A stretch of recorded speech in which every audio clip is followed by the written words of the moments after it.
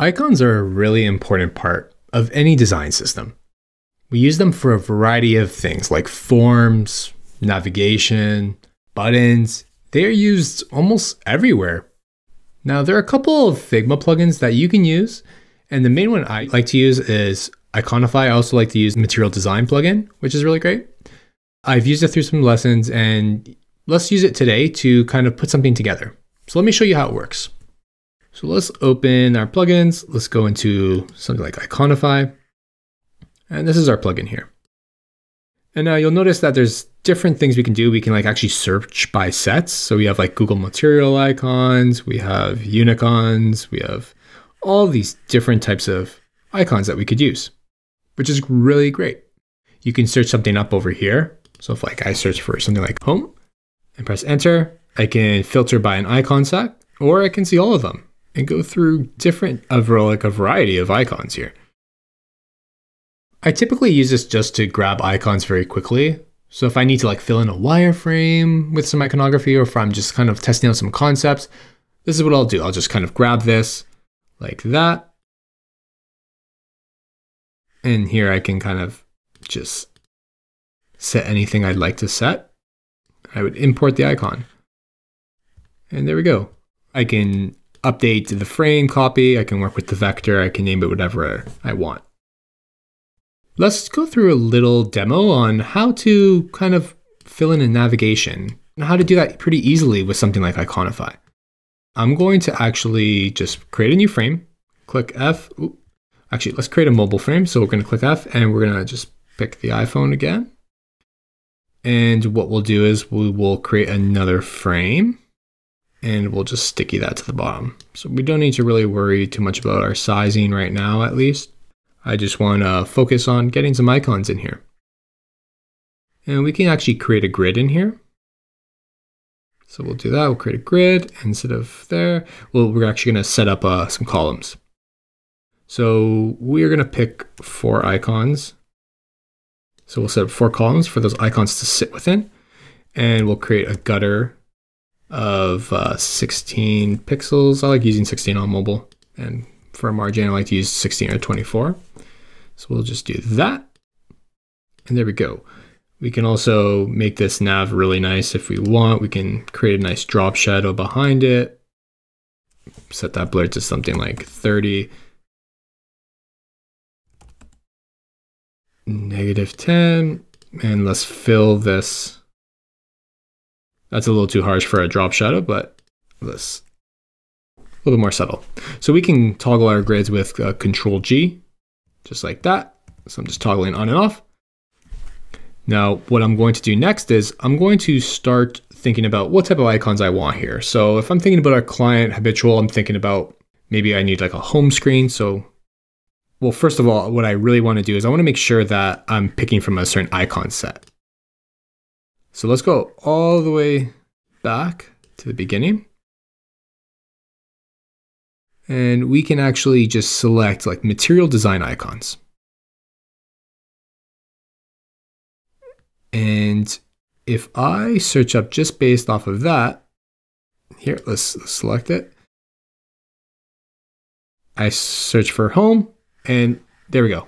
You can tell everything's part of the same family here. They even have rounded options as well. Let's just grab this icon. We can drag it into there. So we got a 24 by 24 pixel frame. We got the home icon that sits within. Let's think of another option we could have. We could have a heart. So we can, for a wish list section. So there we go. We have our heart. Ooh, let's not move that outside of the frame. Let's keep that frame. It's going to help us. Maybe another option is something like orders.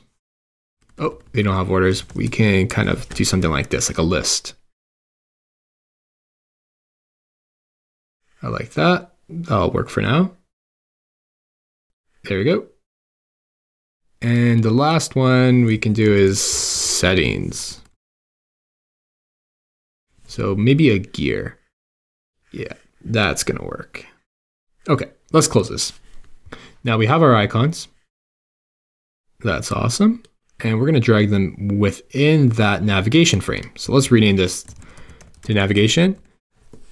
Remember to always kind of name your frames, keep track of them. Things can get really messy, really easy. So what I'm going to do is I'm going to place this in the middle. I'll place this one in the middle. You see how they're kind of snapping together. They're equal in terms of their horizontal and vertical positioning. We can kind of go in there and just fix that a bit. What I'm going to do is I'm going to actually have some text as well. So that could also help in navigation, just pairing an icon with some text. That's a little too big. Use something like 12 or even 10. Doesn't need to be too big. Great, I like that. We're just going to copy that over. Remember to set your constraints to left and right. So if we do happen to resize this, it'll stick with your actual columns. So let's do that over here as well. We'll call this one wish list.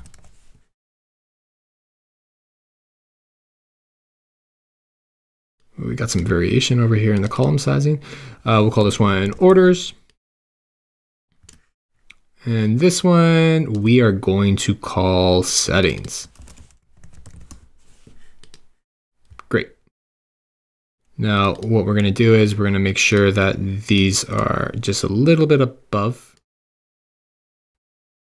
the text. And if we actually select them all and we want to align them on the same horizontal grid, or horizontal line, we'll just go up here, and that's perfect.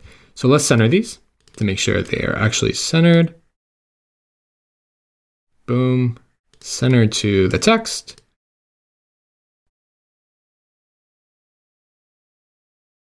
We can actually turn off that grid now, I think. And there we go. We have our own little navigation, and we can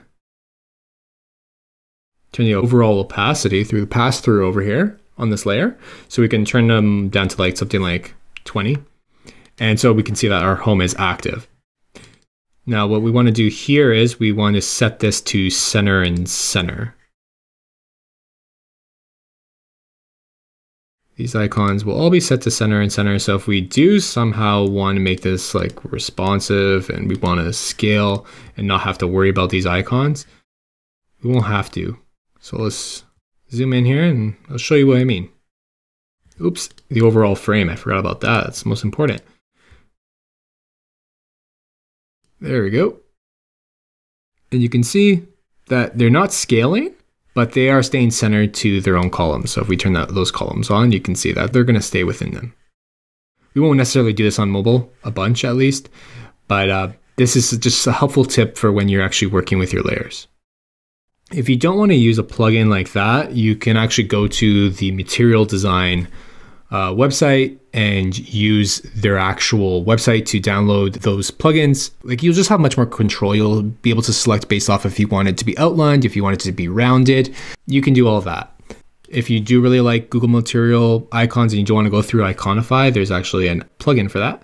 This right here, Material Design Icons. And here you have all the icons in every which style. And you can use these to really help you pick just based off of like material design icons. And it's the same kind of concept.